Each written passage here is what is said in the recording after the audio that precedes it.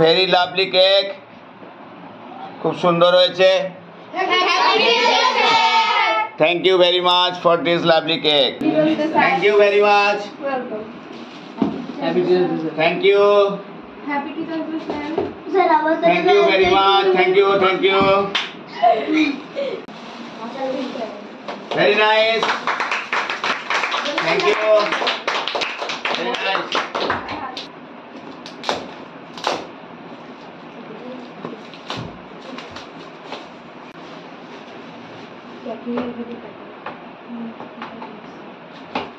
Fine. Ganesh.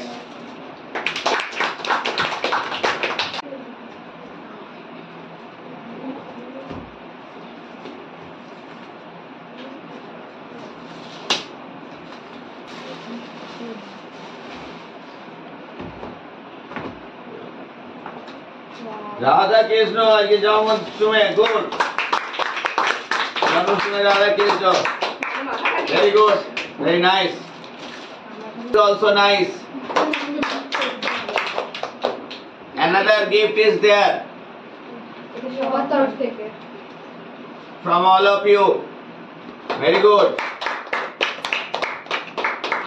I am reading what is written here. Dear Taposh sir, we sincerely wishing you Happy Teachers Day. Thank you for your all hard work and dedication. Very good. Thank you very much. Happy Teachers Day. Thank you very much. Thank you. Thank you. Thank you. चलिए अब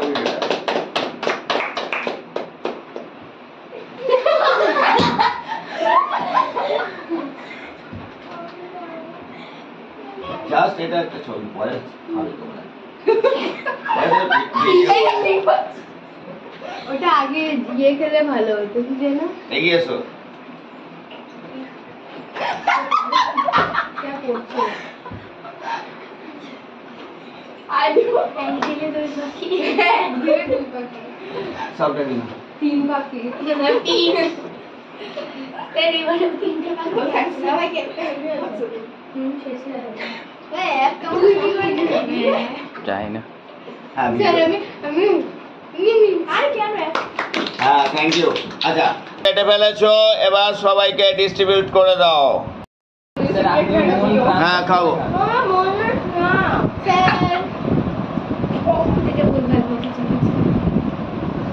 দীপা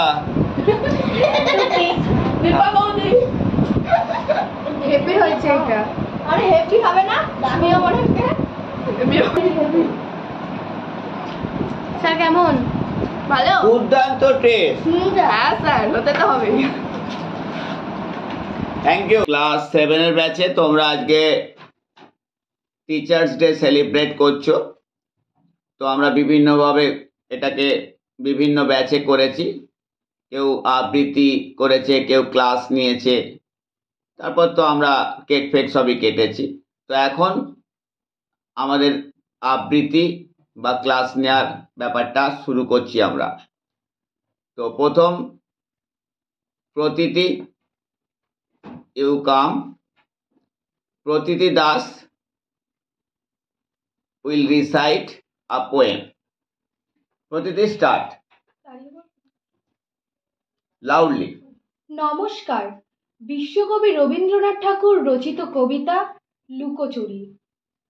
আমি যদি দুষ্টুমি করে চাপার গাছে চাপা হয়ে ফুটি ভোরের বেলায় মাগো ডালের পরে কচি পাতায় করি লুটোপুটি তবে তুমি আমার কাছে হারো তখন কি মা চিনতে আমায় পারো তুমি ডাকো খোকা কোথায় ওরে আমি শুধু হাসি চুপটি করে স্নানটি করে চাপার তলা দিয়ে আসবে তুমি পিঠেতে চুল ফেলে এখান দিয়ে পুজোর ঘরে যাবে দূরের থেকে ফুলের গন্ধ পাবে তখন তুমি বুঝতে পারবে না সে তোমার খোকার গায়ের গন্ধ ভাসে দুপুরবেলা মহাভারত হাতে বসবে তুমি সবার খাওয়া হলে গাছের ছায়া ঘরের জানালাতে পড়বে এসে তোমার পিঠে কোলে তখন তুমি বুঝতে পারবে না সে তোমার খোকার ছায়া ভাসে। নমস্কার। Thank you. Well done. Now, Tiyasa Basu will take a class. Tiyasa, come. আজ শিক্ষক দিবস উপলক্ষে আমি তোমাদের একটা ছোট্ট ক্লাস নেব। আজকে আমার ক্লাস নেওয়ার টপিক হলো শিলা। আমাদের এই পৃথিবীটা একটা কঠিন আস্তরণ দ্বারা ঢাকা রয়েছে, যেটাকে আমরা মাটি জানি, কিন্তু সেই মাটিতে বিভিন্ন খনিজ পদার্থ মিশে থাকে। এই খনিজ পদার্থগুলোর মধ্যে কিছু হলো সীসা, আমরা যে ফটকিরির কথা জানি সেগুলো, এরকম বিভিন্ন খনিজ পদার্থ রয়েছে। এই বিভিন্ন খনিজ পদার্থের সমন্বয়ে গঠিত হয় একটা শিলা। শিলার আবার 3টে স্তর, যথা আগ্নেয় শিলা, পাললিক শিলা আর রূপান্তরিত শিলা। আগ্নেয় শিলা যেহেতু শক্ত থেকে শক্ত হয় এবং আর সকল শিলার আগে সেই শিলাই এই পৃথিবীতে এসেছে, সেহেতু একে প্রাথমিক শিলা বলে। এই শিলা লাভা জমে তৈরি হয়। এই শিলার আবার দুটো ভাগ, নিঃসারী আর উদ্বেদী। এই নিঃসারীরও আবার দুটো ভাগ রয়েছে, একটা হলো লাভা আর একটা হলো পাইরোক্লাস্ট।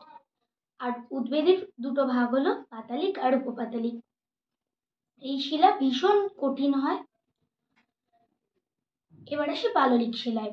পাললিক শিলাকে স্তরীভূত শিলা বলে। এই শিলায় স্তর দেখা যায়, কারণ এই শিলা নদী, সমুদ্র, হ্রদ ইত্যাদির পলি জমে তৈরি হয়। এই শিলায় অনেক সময় জীবাশ্ম দেখা যায়। এই শিলা আর সকল শিলার থেকে কোমল হলেও এই শিলা ক্ষয় প্রতিরোধ করে না। এবার আসি রূপান্তরিত শিলায়। রূপান্তরিত শিলা এমন একটা শিলা যেটা আগ্নেয় বা পাললিক শিলা বহু বছর ধরে মাটির নিচে চাপে তাপে বিভিন্ন রাসায়নিক বিক্রিয়ায় পরিবর্তিত হয়ে একটা নতুন ধর্ম পায়, যে যাতে সেটা আর সকল শিলার থেকে কঠিন হয়ে ওঠে। এই ধরনের একটা শিলাই হলো মার্বেল। এই মার্বেল পাথর দিয়ে তৈরি একটা সৌধ হলো তাজমহল। পাললিক শিলার কয়েকটা উদাহরণ হলো বেলে পাথর, কাদা পাথর, চুনা পাথর। আর আগ্নেয় শিলা হলো রেল লাইনের ধারে পড়ে থাকা পাথর, যেটাকে আমরা ব্যাসাল্ট, গ্রানাইট ইত্যাদি ইত্যাদি বলে থাকি। তোমরা কি বুঝতে পেরেছো? হ্যাঁ। Thank you, ma'am. Now, Tanushree De is taking class. Tanushree, start. আজকে হচ্ছে শিক্ষক দিবস, তার জন্য আমি সবাইকে জানাচ্ছি শুভ শিক্ষক দিবস। তার জন্য আমি আজকে একটা ক্লাস নিতে চলেছি। আজকে আমি ছায়া বা প্রচ্ছায়া এবং উপচ্ছায়ার ব্যাপারে বলতে চলেছি। আলোর উৎসর সামনে কোনো অস্বচ্ছ বস্তু ধরলে পেছনে যে অন্ধকার অংশটা তৈরি হয় সেটা হচ্ছে ছায়া, এবং তার চারপাশে যে আংশিক অন্ধকার সৃষ্টি হয় সেটা হচ্ছে উপচ্ছায়া। Deep Bhattacharya will take class. Deep, start. তো আমি শিক্ষক দিবস উপলক্ষে একটি ক্লাস নেব। আমরা জলদূষণের জন্য বিভিন্ন বিপদের মুখে পড়ছি। যেমন জলদূষণের জন্য বিভিন্ন ম্যালেরিয়া বাহিত রোগের মশার উপদ্রব বেড়েছে। তাই আমি জলদূষণের টপিক নিয়ে কথা বলব। জলদূষণের প্রতিরোধ করতে হবে। নদী বা সমুদ্রে কোনো নোংরা আবর্জনা সরাসরি ফেলা যাবে না, কাপড় কাচা যাবে না, এবং গরু মোষকে স্নান করানো যাবে না। 2, চাষের জমিতে সার বা কীটনাশক প্রচুর পরিমাণে দেওয়া যাবে না। 3, কারখানার বর্জ্য জল নদী বা সমুদ্রে শোধন করেই ফেলতে হবে। 4,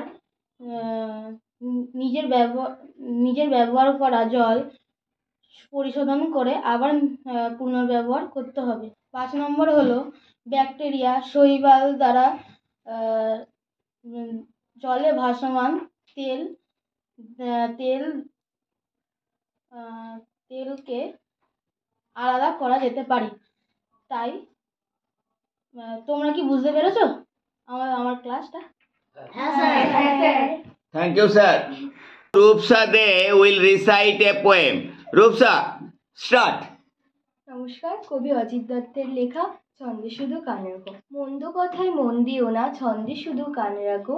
দ্বন্দ্ব ভুলে মন না দিলে ছন্দ শোনা যায় না গো।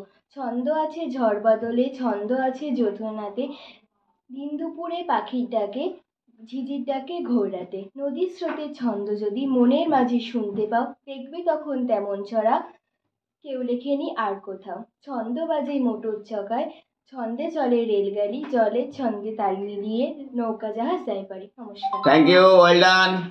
শিক্ষক দিবস উপলক্ষে যে খাবার আয়োজন করা হয়েছে সেই জন্মাষ্টমীর হিসেবে করা হয়েছে।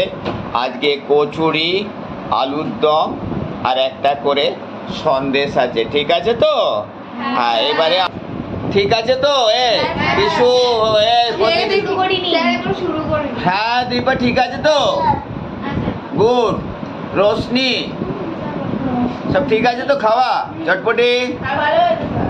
Thank you. আচ্ছা, আমি একটু খেয়ে দেখি কিনা। বাহ, বেশ মজমজে তো কচুরিটা, খারাপ লাগছে না? Thank you.